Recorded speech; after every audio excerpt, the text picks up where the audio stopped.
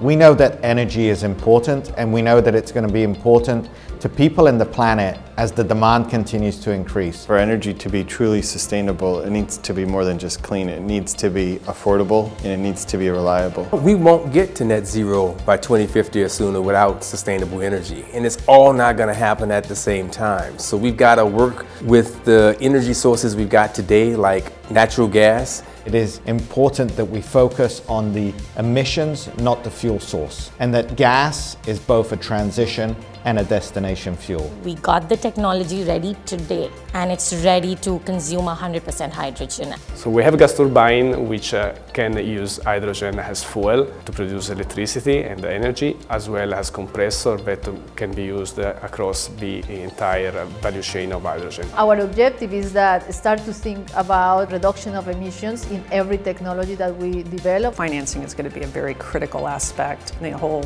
capital markets scheme is going to have to buy into the projects themselves.